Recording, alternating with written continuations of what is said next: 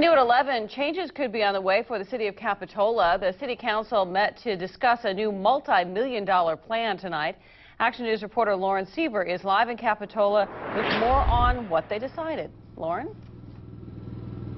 Yeah, Aaron, tonight the city council decided to move forward with this development plans, but very slowly. Instead of hiring a consultant like the original agenda item had stated, now they're going to take it to the public instead for their next step.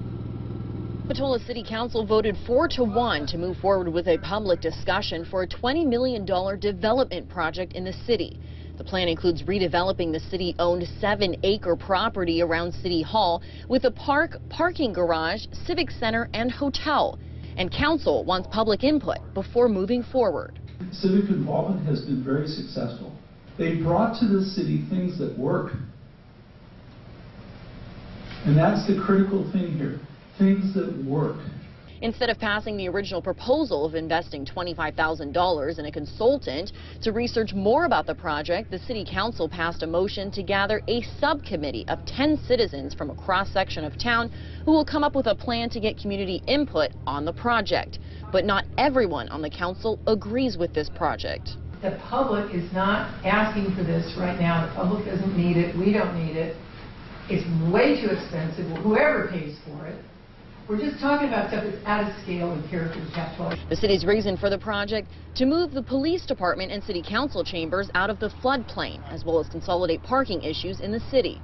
In total, a $20 million project, a number many in the public are concerned about. This was a period of good times. This would be a great idea. But where is the money going to come from? City Manager Jamie Goldstein has a plan to fund it without dipping into the general fund or more taxes on the community. Instead, the city is proposing to sell some of the 7-acre area to a private venue to build an 80-room hotel so that they can use the hotel tax revenue to fund the project. You think ahead 5 to 10 years to be able to, and maybe a 10-year process first before we get there. But it's an important process that we have to take. Now from here, Mayor Norton will assemble his subcommittee and they will bring their plan for public outreach here to the City Council sometime within the year. Aaron. All right, Lauren, thank you. So another development item that was on the agenda tonight, whether to move Capitola's current library to the new Civic Center or keep it where it is and rebuild. Council decided to keep it at its current location, and then we'll talk about funding for the project at an upcoming meeting.